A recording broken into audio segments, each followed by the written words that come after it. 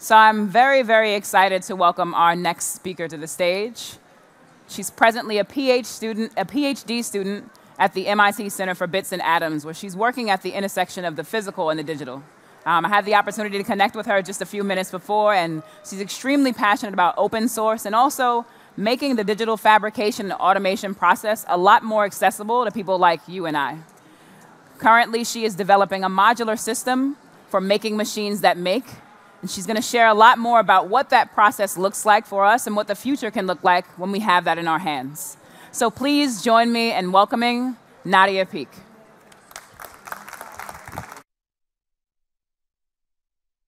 Thanks.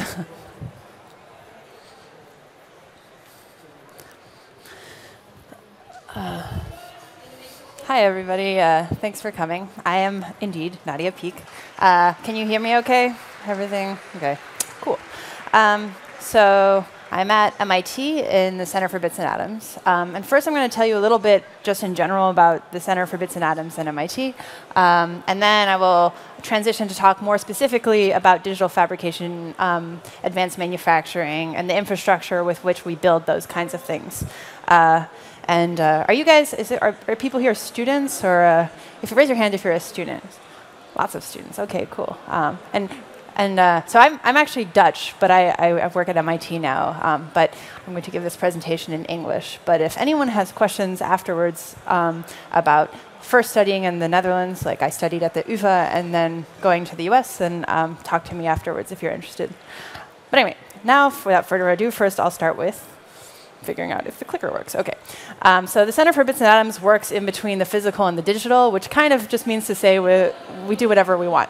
But most of the time, we're interested in how do you build things at a low level, and how does that scale up and change things in kind of systems.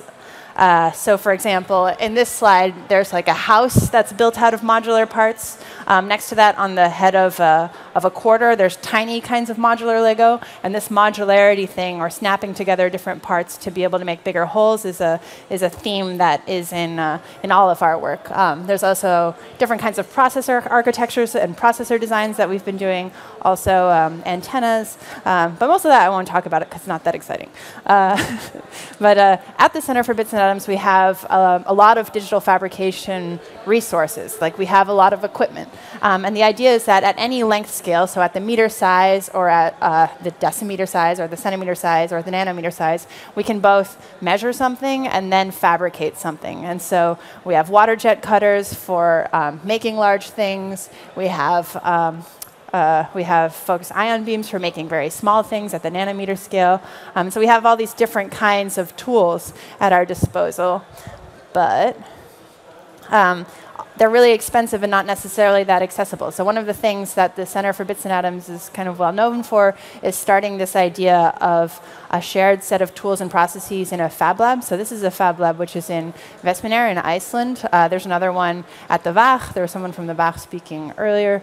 And the idea there is that, like a library, instead of buying all of the tools and having them in your home, instead of buying all the books and having them in your home, you can go to a centralized place and have access to something that maybe is not affordable at an individual level, but at a group scale becomes easier to access. And I'll come back to the fab labs in a second. But here, the idea here is that you have access to prototyping and fabrication tools at a low volume scale. So you're not a mass manufacturer, you're just an individual who might have very specific needs for a product, and you're able to produce them in a space like this.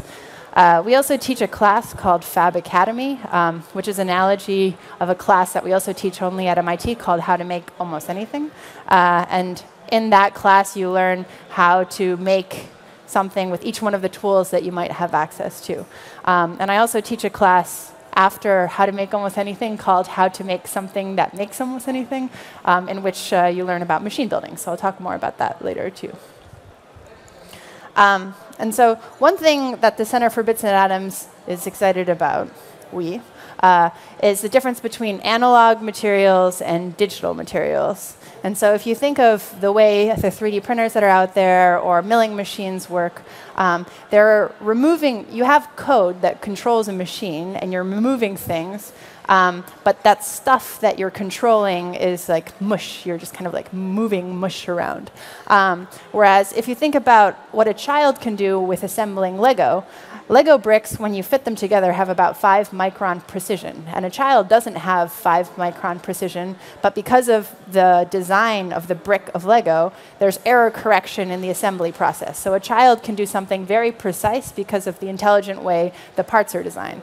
And similarly, if you think about you as humans, we're made out of amino acids that fit together in clever ways and can also be broken down in clever ways and reused as food or fuel for other things. And so is there a way in which we could have this analogy of digital materials instead of analog materials in the way we construct things that we also consume as products? So these are all different sizes of things that we've prototyped at the Center for Bits and Atoms that use that analogy. So some of them are kind of robotic scale. So this is you can see on the here. This is a folding string, which is kind of maybe this size. And this here is a folding string, which may be this size, and then they get bigger. And so the idea is that you can reconfigure these digital blocks to be any kind of different matter or material. There's a lot of different ways in which we've prototyped this as a material. This is carbon fiber struts. So we work with Airbus with the idea of, can we make airplanes out of these digital materials? It sounds kind of crazy when you say, OK, yeah, let's make airplanes out of Lego instead of making airplanes out of whatever you already make airplanes out of. But this kind of reconfigurability also entails a kind of repairability and reusability that's quite powerful. And actually, this structure, this digital material, exhibits really good material properties that you can then also tune for different specific tasks. Which then we published about in Science, which is it's like the world's stiffest ultralight material made for building these airplane wings. And then we also extended the analogy out to the skin of the airplane wing. So that's also again made up out of these modular bricks and modular parts. And then not only for carbon fiber, but also other kind of bulk materials and other kinds of parts. We've been building assemblers that assemble these. So you don't necessarily want to just employ children to assemble your Lego for you. That would be slave labor. And so instead, how can we design assemblers and assembler robots that assemble these materials for you? And so here's one that, for example, works for electronics. This is for making 3D interconnects for example, circuit boards. So there are people here that are soldering circuit boards by hand. But what if you could just program it to be assembled by one of these assembly machines? So here's some work that we've been doing on the analysis of the bulk property. Because whenever you have a connection in electronics, that's not necessarily that good because that's a point of failure. So how can you have a point of connection that's reliable? That's another part of our research topic. Oh, I missed a video. Where'd it go? Hopefully not all my videos are missing. I tested the presentation, I promise. But, all right, so that's kind of like where I work at the Center for Bits and Atoms. We have lots of fancy machines. We build all this modular stuff, and we're really into modularity as a way of constructing materials in the future. But now, let's go way back to the ENIAC. So who knows about this computer? A couple of people, right? So it was originally developed as a computer for wartime effort, right? They're like, OK, we want to target these enemies over there, and we want to calculate what the missile trajectories and what the firing tables are going to be able to target those enemies. So this is a big government investment to create a digital computer to be able to have military force. However, quickly, it was repurposed, or the same technology was repurposed by Apple, by Xerox PARC, to create personal computers. And so we went from having digital computers to personal computers over the time span of maybe 25 years, which is a pretty quick kind of reduction to practice. And then the computers no longer are being used for things like military firing tables, but now for things like desktop publishing and Facebook. But the analogy in digital fabrication doesn't necessarily, or I would argue that it does not necessarily hold quite as well. There's this is a CNC mill, a large format CNC mill in a factory that's doing prototyping of airfoil shapes. And so here you have a room-size CNC machine, so you can move the top part back and forth. You can move in and out of this room, and you can move up and down, and you're moving this milling head around. And so this is like a large machine, and it costs around $1 million. And then here's a smaller version of the same thing that is the same one that is in the Fab Lab, for example, in Amsterdam. This one is more like 2 meters wide and, well, 1.3 meters wide and maybe 2.5 meters long. And you're programming kind of the same motion. And then you have even smaller and smaller versions. So one of the ways that digital fabrication kind of is commoditizing is by making the tools smaller and therefore cheaper. But while we're making them smaller and cheaper, they're also becoming less precise. They can't necessarily do the same things that larger tools can do. And so one thing that I would criticize in terms of the Fab Lab makerspace approach is if you go up to a mainframe computer and you want to run a calculation, you run the calculation, you get an answer, and you get that answer pretty quickly. You want to run the same calculation on your personal computer, it might take much, much longer amount of time, but you're going to get the same answer. It's not going to be a smaller, less precise answer. And so if we want to be able to make low volume digital fabrication accessible to a broad audience, you need to have those people have the same access to precision and complexity that the big players have. And that's not exactly happening necessarily in these kinds of places. If you have really small 3D printers that print things out of plastic, then you're going to be able to make a lot of small things out of plastic. But most of the things that we use in our day-to-day lives are not small things that are made out of plastic. And so how are we going to change those means of production? But yes, it is, I think that we can attack this problem from many different ways. These are two machines that were kind of spun off of designs from the Center for Bits and Atoms. There's also Ultimaker, which came out of Protospace. There's a lot of cool, cheap, accessible machines, and this is improving access to digital fabrication. But that's not the access that I want to talk about with you guys today. I specifically, there's a few other things I want to mention about how this is actually pretty cool. There's the Glowforge laser cutter. Maybe you guys have seen it. Has anyone seen this one online? It's the thing that's cool about this is it's still a cheaper laser cutter that has a 35 or maybe 45 watt laser instead of maybe 100 or 200 watt laser. But their product design is not a smaller version of an industrial machine. Their product design is considering you as a user being a novice or not necessarily an expert in lasers. So you can go up and draw something on your material and it'll cut it out for you. You don't necessarily have to design it in CAD ahead of time. And also, Onshape, for example, is a browser-based version of SolidWorks. Does anyone ever use SolidWorks? Rhino? Yeah, SolidWorks on Rhino. So SolidWorks is kind of annoying to install, and they have like a license server that you have to run, and maybe you can steal it, although that's illegal, so we don't encourage that. But Onshape is a different model, which is kind of more like GitHub. So they're the same founders who originally started SolidWorks, but instead of doing a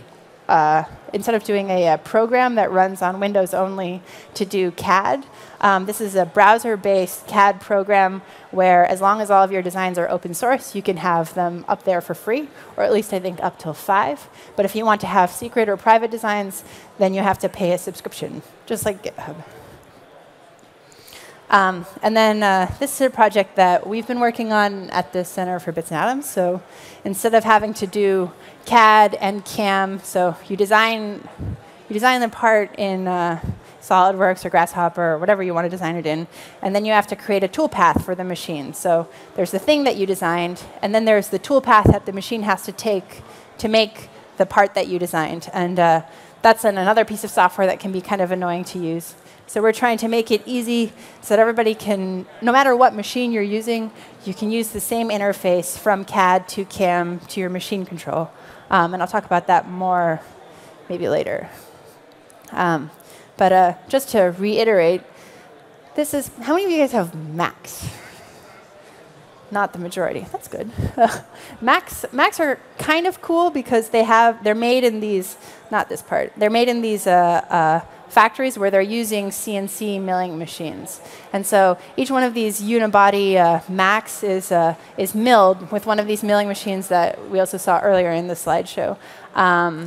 It's not really necessary because they make 1 million units a year, so they might as well make a mold and injection mold everything. But if you want to injection mold, if you have a plastic laptop, typically there's like a big metal mold that then plastic is forced into, and you make many of the same things. It's the same way Lego is made, same way Barbies are made. But that mold, the metal mold, takes a long time to make because you have to mill that mold. And so instead of milling the molds, Apple is milling the product. And that's cool because they could make each product totally different. They would change the code a little bit, and then you could have your laptop be slightly wider or slightly higher or have like a picture of your best friend in it. Except that they don't do that. They're actually just making exactly the same products over and over again. But it's good for their own business agility that when they want to change their product slightly, so if they do make the iPhone, what is it now, 8, 7? That if they make it slightly bigger or smaller, then they can change code and then deploy that on all of their milling machines and immediately change over their factory production line without having to wait for making these molds for injection molding. So that's good for them, but it's not necessarily, it doesn't necessarily, like they could still employ several engineers like me to optimize that code to product process.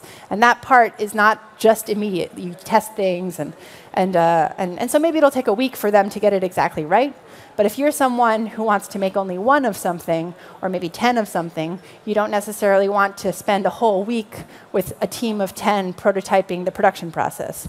And so even though this is a technique that is used for low volume production, the only reason I can really tell that Apple is using it is because this low volume manufacturing process has connotations of luxury, because low volume is typically very expensive. But it's a lie, because they can optimize it in the same way that all other mass manufacturing gets optimized. If you look at this milling machine, so this one is at NASA.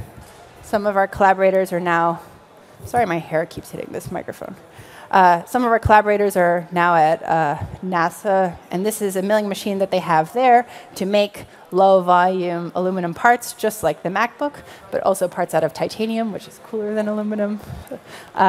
It's a robust and really nice milling machine. However, the way that you run it, it's like this interface where the place where you plug in your USB stick still says load tape. Like there's not a lot of development here in making this a better user experience. And so, yes, like the Glowforge laser cutter is easier to use, but if I want to make something out of titanium that I can then send to space because I have like a specific satellite project that I want to work on, this is not exactly a smooth learning curve for me to be able to embark on. And what's even worse is that milling machine.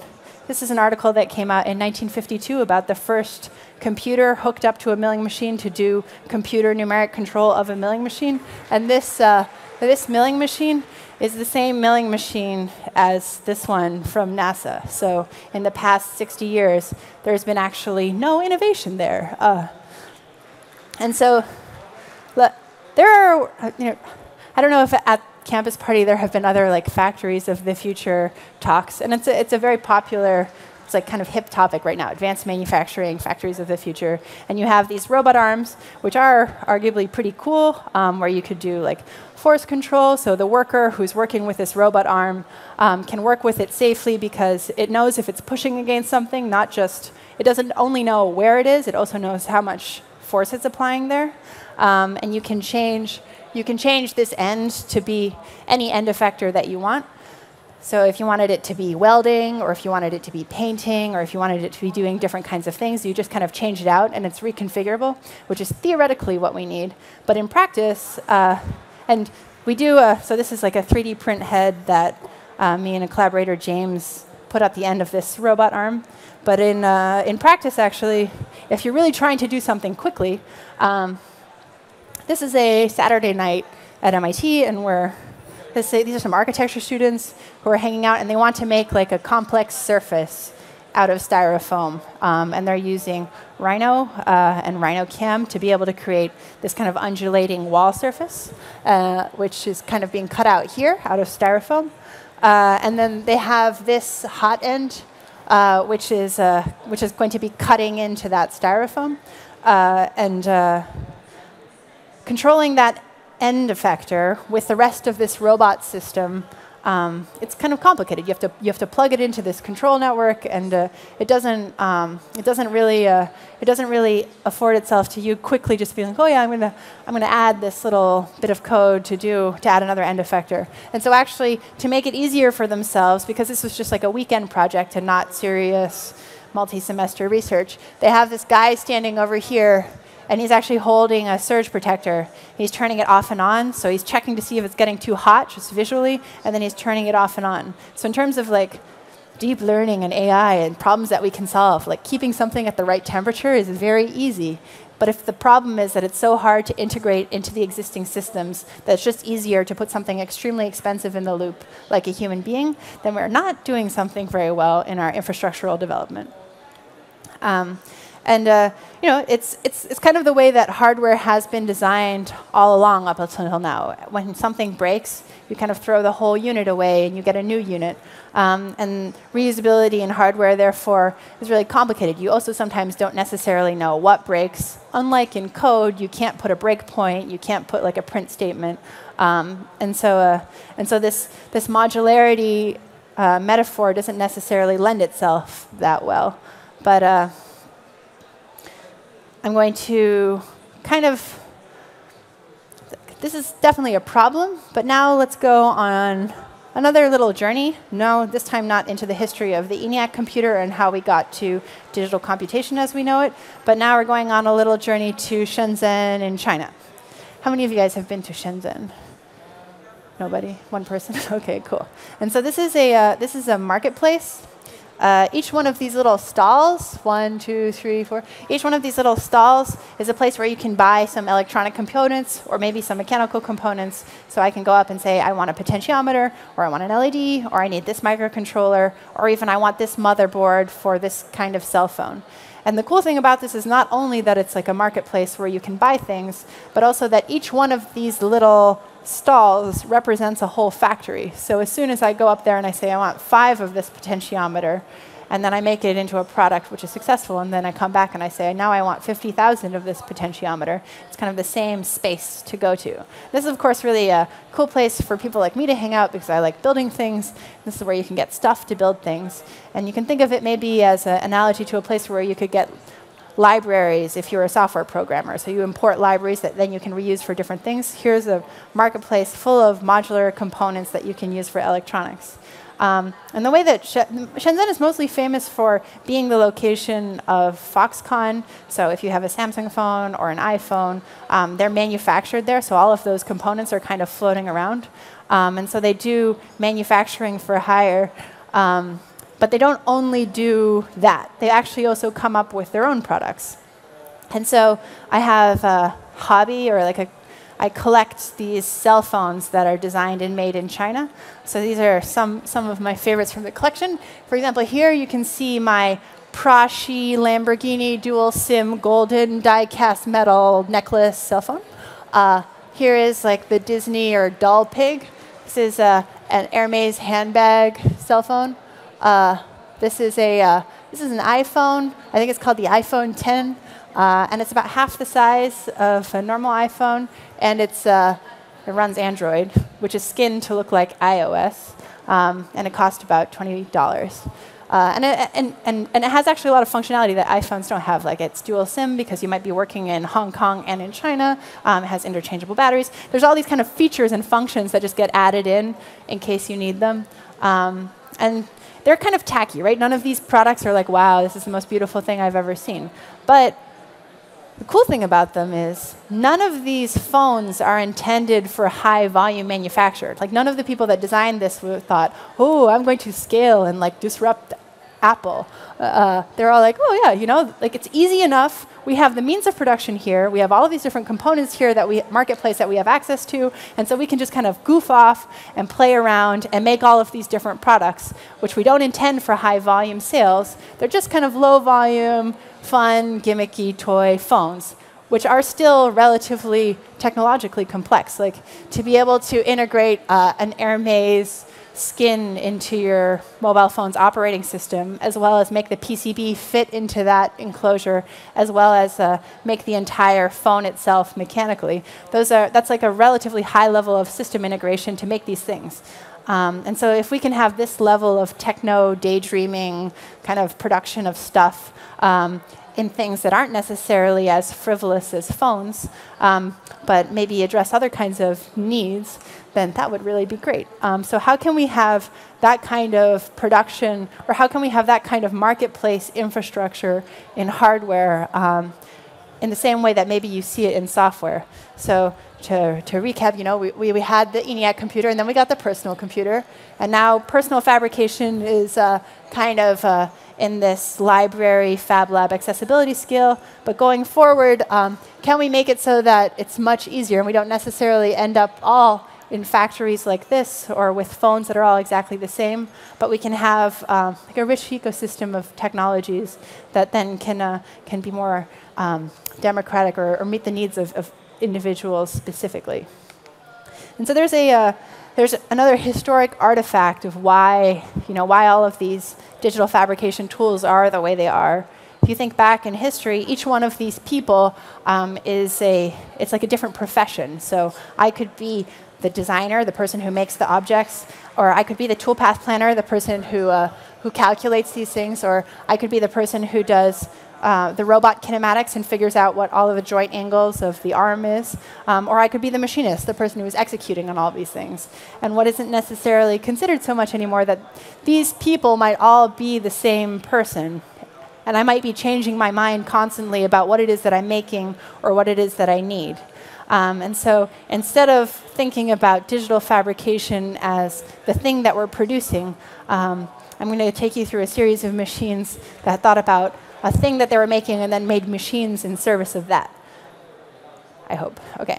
So when we look at all of the machines that we're about to look at, think about what is the tool head? What is the end effector? So in the case of that robot arm, there was a hot end that was cutting into a surface. And what is the way that you're using it?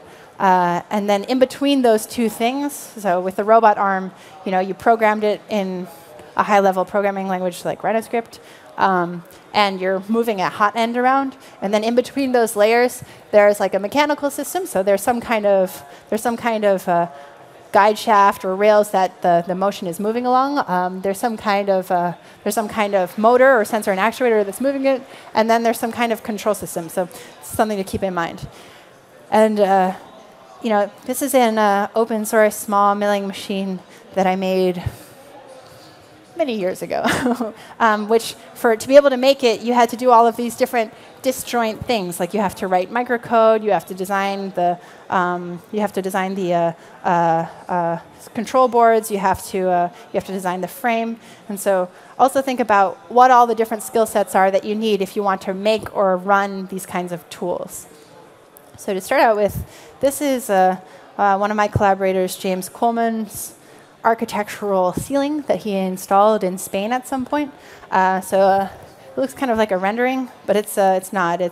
These are all cardboard tubes that are hung at different heights on the ceiling. And so to be able to create this surface, he needed to have all of these pieces of string that were exactly the right length for creating this kind of Gaussian distribution surface. And instead of sitting there and measuring out string for days and days while they're doing this installation, he decided to make this string measuring cutting machine. Yeah, I have a problem. All of my videos seem not to be running. And so this machine basically rolls all of the rolls all of the string up onto a popsicle stick, and then cuts it, and they're labeled so that when he showed up on site in Madrid where the ceiling was, he had this box full of popsicle sticks with the numbers, so he knew exactly where they had to go, and he hung all of the cardboard. And the people that hired him to make the ceiling thought it would take him a 2-week installation time, but instead he did it in a day, and then he was on vacation in Madrid for the rest of the time. And so I have a video of it, but my videos aren't working, which hopefully will get resolved momentarily. And here's another machine. So this is a loom, and it's for making friendship bracelets by another one of my collaborators, Alon Moyer. And to be able to make this loom, does everybody know what a loom is? Yeah, so it's for weaving things. And so to be able to, if you want to weave things that have different patterns in it, you have to pick up different of the threads at different times so that the thread passes under and over and at different places in your fabric. And so to be able to do that, up here, there are all these electromagnets to selectively hold on to different strings as it's picked up and put down. And each one of those electromagnets is like a 50 ohm. It's like a coil that you can turn on, and then it holds onto it, or you can turn it off, and then it doesn't hold on, and you can weave in different ways. And to be able to make all of these coils, you could try to wind it by hand, but it has to all be exactly 50 ohms. And how do you get that kind of precision? Well, to be able to make that weaving machine, Alon made this other coil winding machine. Is it OK? Oh, no, there's a keynote. There's two. I gave them a keynote. I thought this would happen. The keynote doesn't work. But he tested it. Then can I get him to... Then we have to switch everything off. So that's OK, because if I don't have the videos for the second half of the presentation, it's going to be very boring. I'm going to try it. OK, thank you. Yeah, the keynote, he tested the keynote before. OK. Sorry. So anyway, so if I had videos, I would show you a very cool video of it winding the coils very precisely. And so you don't have to necessarily do it by hand. And this idea is that instead of you thinking, oh, it's going to take me this amount of time to wind each one of these coils by hand, so I'm just going to do it and get it done. Instead, you're like, oh, I could make a machine that does this for me, and then I could have as many coils as I want whenever I needed them. And one way that you make this, that you can make it easy to make machines is by making it easy to make stuff. So Fab Labs make it easy to laser cut things. This coil winder is basically 5 pieces of laser cut plastic and 2 motors. But then how do you control those motors to do what you need them to do? And so this is a networked control system that I developed together with Alon for instead of every time you're designing a new piece of hardware, you have to make a whole new brain for your machine. You just add another node onto the network. And so this is that's the way that like a cluster would work if you wanted to do high performance computing computation. Yeah.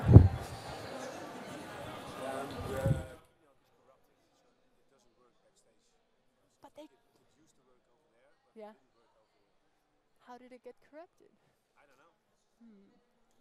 It's So we only have this as PDF. We don't have. do they have the videos?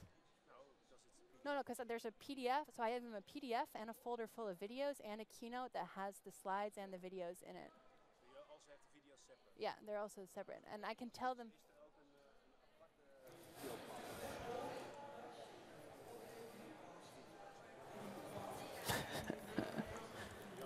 You don't have that? Can I give it to you on a USB stick? I have it. 1 second.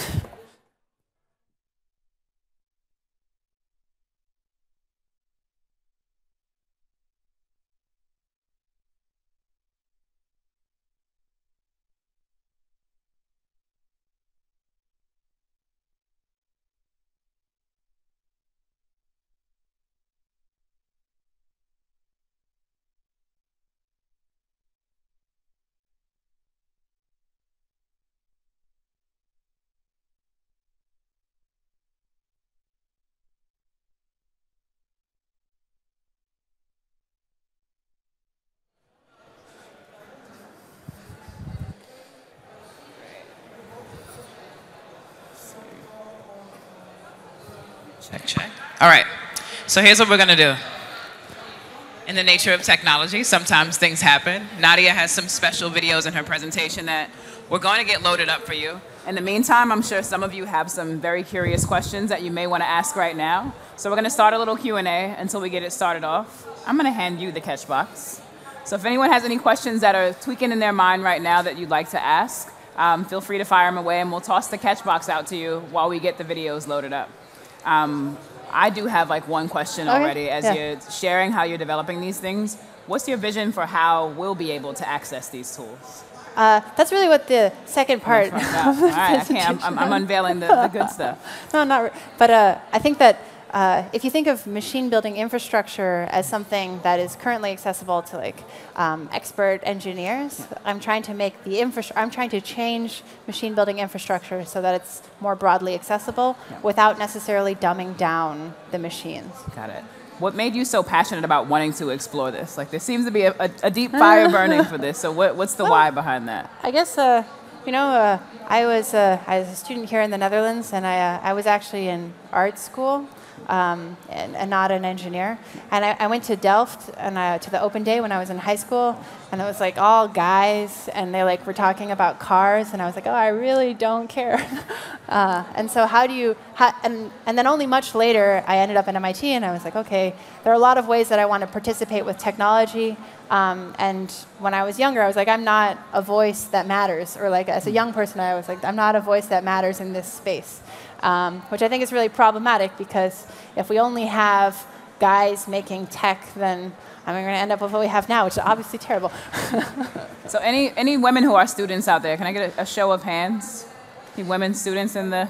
I love that you can raise it high. It's OK. Yes. How many of you are using digital fabrication in your work right now and prototyping? Show of hands. Yes. Can you share what you're using it for? Do I give them this box? How good is your arm? I don't know. Okay, not great aim. Do I throw it at these people? Yeah. Throw it to the woman who was raising her hand. It's I love that soft. you're ducking already. It's soft and plushy. Yes, that's exactly what it's for, passing.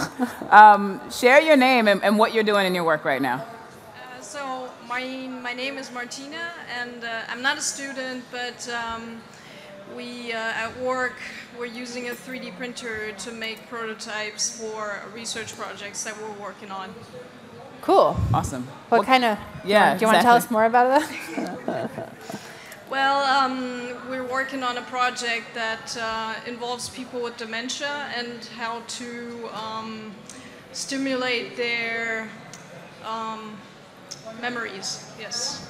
How to prototype things that can show personal memories or memories from the time when they were young. Very cool. Wow. It's incredible. It's definitely low volume. One person's memories. What's that? It's definitely a low volume problem. It's only one person's memories. That's incredible. How are we doing, Richard? Good. All right. Anyone else? I saw another. Was that your hand that you wanted to share? You were just reaching in your pocket. Okay, got it. Toss it back up. Man down. Is anyone else using digital fabrication or automation in their work? By show of hands. I love that. Now that you know I'm going to throw it to you, no hand has gone up now at this point. We're going to get things back up in just a second. I'd love to hear from you. Tossing it back to you. Yep. Okay. What made you come to this session? All right. You know, it's interesting to me as a woman, an older woman, let's just say, watching technology develop since I was a child, and so many things are still missing that I think many women have thought about for generations. Like, where is my family wall? You know, I know that sounds really corny, but I remember talking to women in the 80s who were saying, oh, we'll have a wall in our houses where we can sit and have dinner with our families all over the world. And as somebody with family all over the world, I'm like, where's my wall? Yeah. I want it. That would be pretty cool. I can toss it back. Let's see if I can catch with one hand. All right. Guys, it's your turn. And you're giving me the look, so I'm passing it to you. Yep. And you held your hands open for it. Awesome. What's your name and what are you working on right now? I'm Robin Smallenbroek.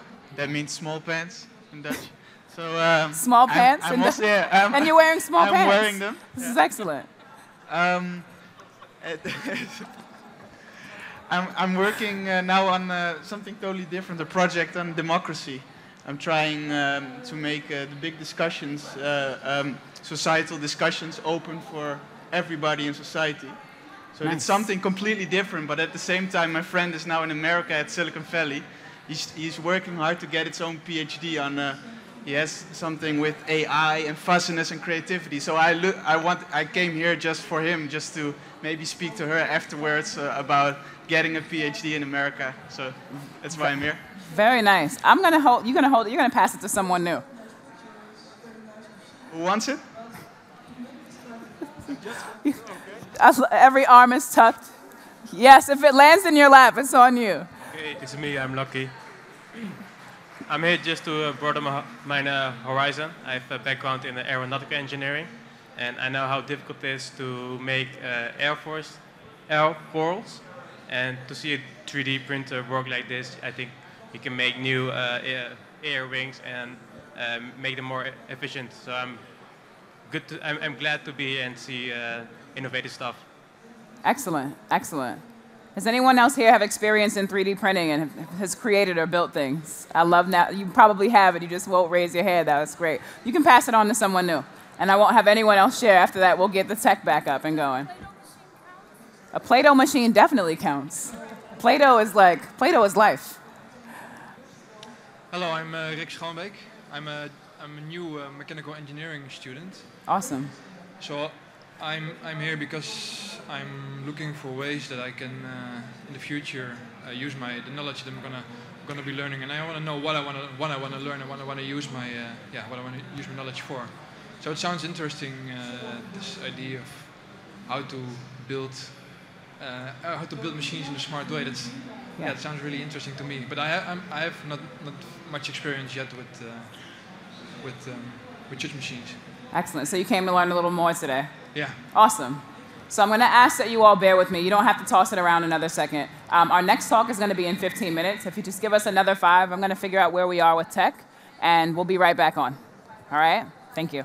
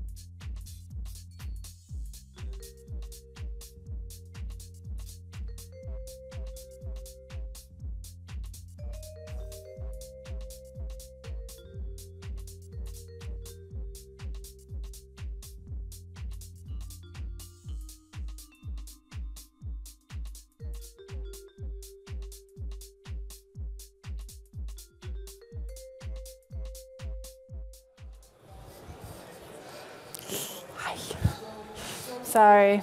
I'm going to continue, hopefully from where I left off, and now be able to show you all your videos in a very abbreviated, faster version. So in this kind of dark room, we'll have more high energy, maybe. All right. So apologies about the frame rate. Here is that. Mijn knikker doet het niet.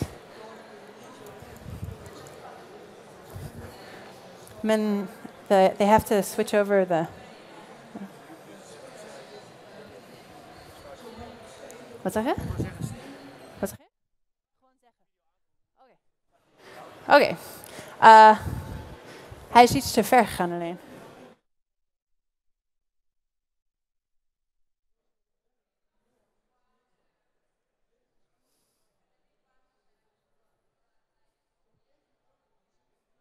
Kan ik dit gebruiken?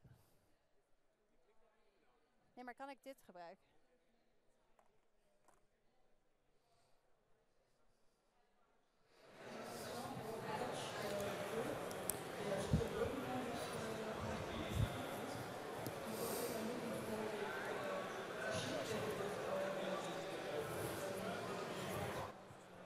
Well,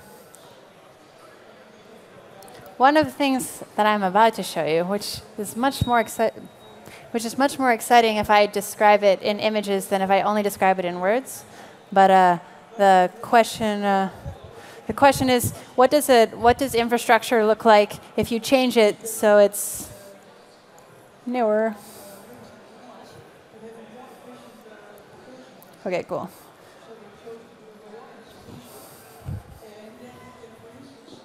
What does infrastructure look like if you change it so that it's product-based instead of infrastructure-based? Or what if the tools all kind of look different? So the next thing that I want to show you guys is kind of a prototype that I made with Alon, who also made this loom, of what it would look like if you took a fab lab, but instead of it being a fab lab, like a library that you went to, it instead was like a briefcase or a laptop. So instead of having a mainframe computer that you go to, you have a laptop like you guys are using now. 2 days it now?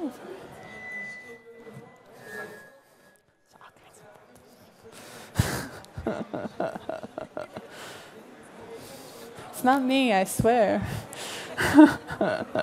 And so... Oh ja.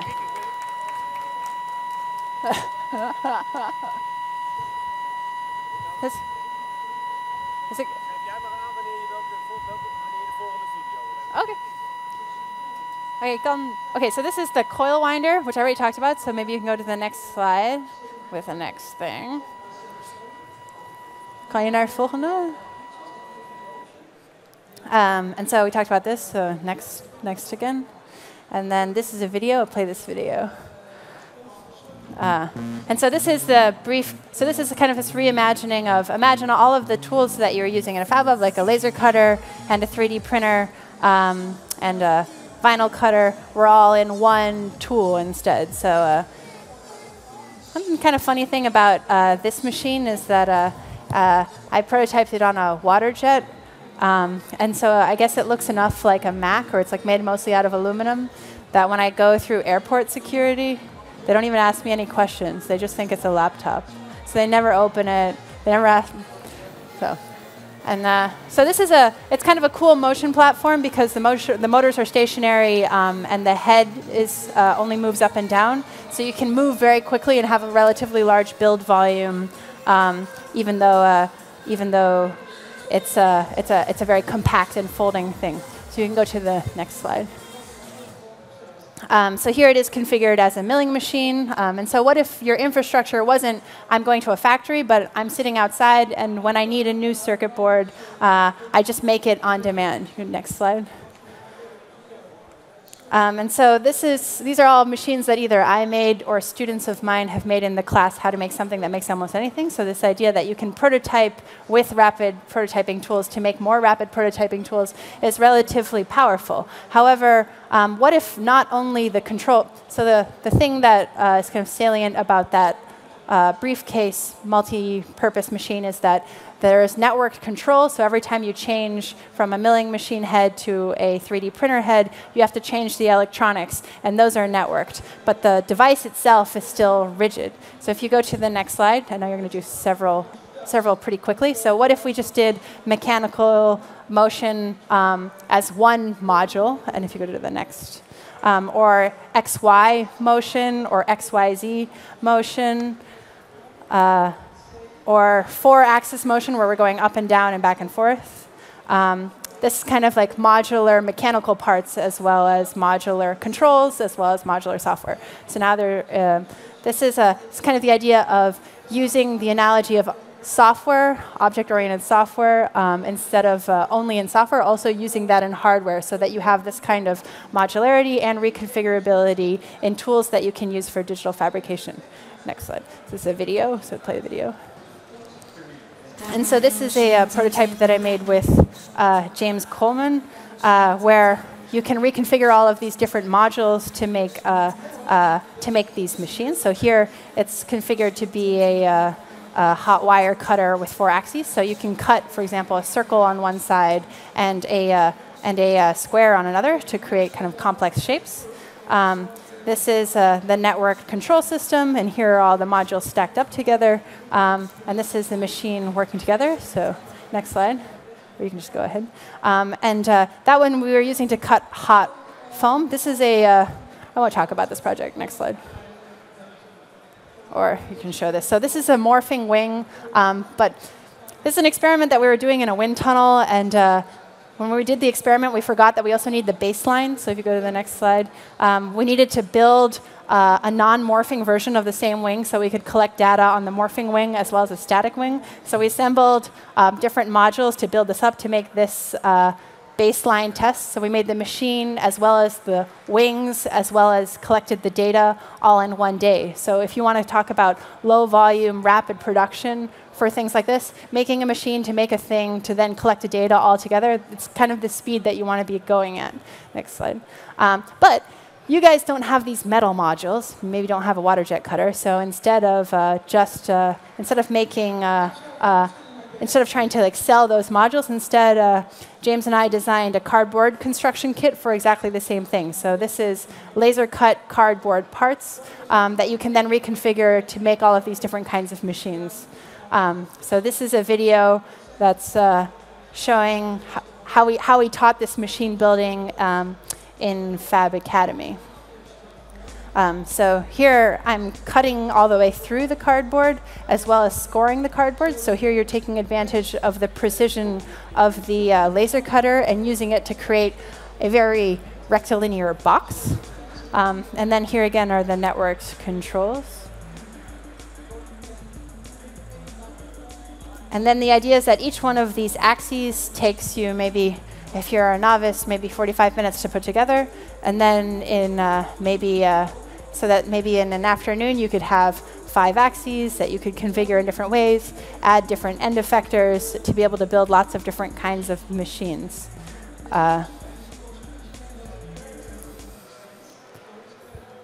There's more to that video.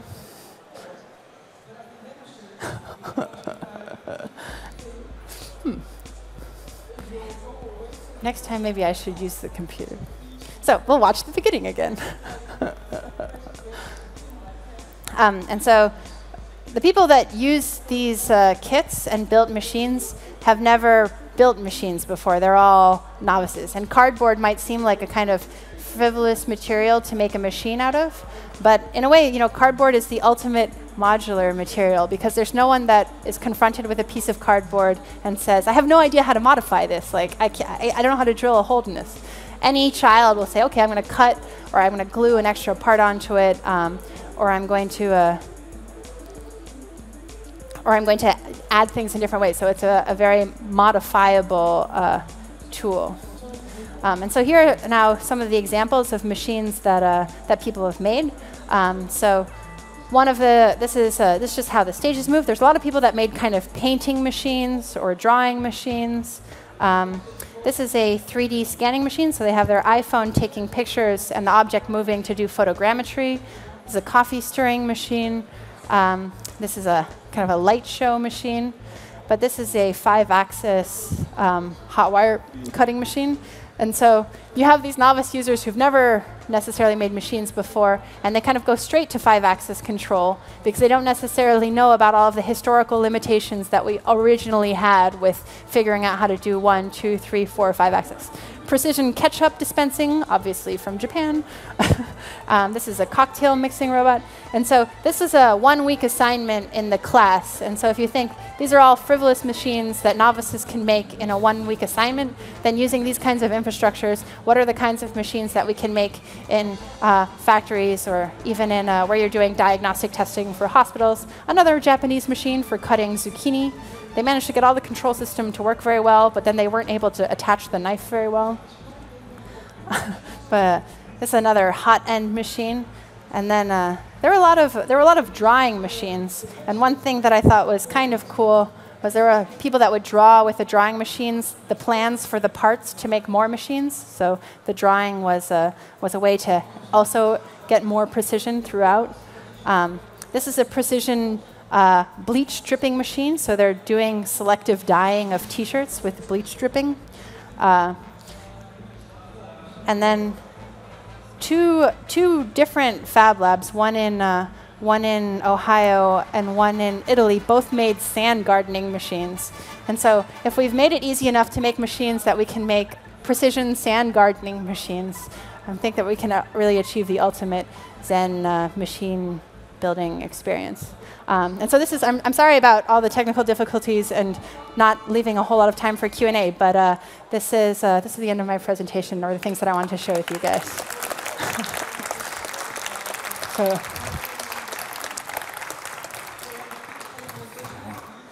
Thank you so much, Nadya, and thank you all for your patience in the face of tech adversity. Unfortunately, we don't have time to do Q&A on stage. However, and I'm sure a lot of you have some like one-on-one questions that you'd like to ask. Do you have some time to stick around? Yeah, I'll stick around. I'm just going to get my backpack, and then I'll be over there. Perfect. So one more round of applause for Nadya, please. All right. And thank you all again for your patience. She will join you stage side, and please feel free to come up and ask all the questions that you'd love to.